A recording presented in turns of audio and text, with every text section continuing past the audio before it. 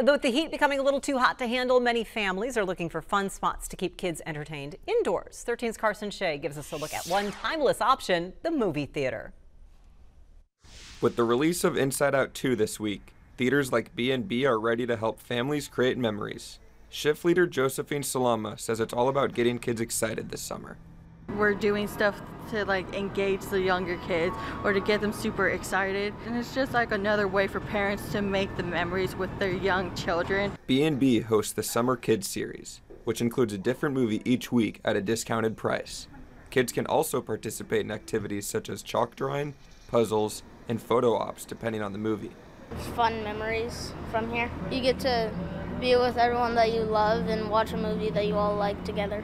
Salama believes even buying tickets in person can be fun. It gives them a sense of validation, and it makes them want to be more interactive too. The memories, for movie lovers of any age, can last a lifetime.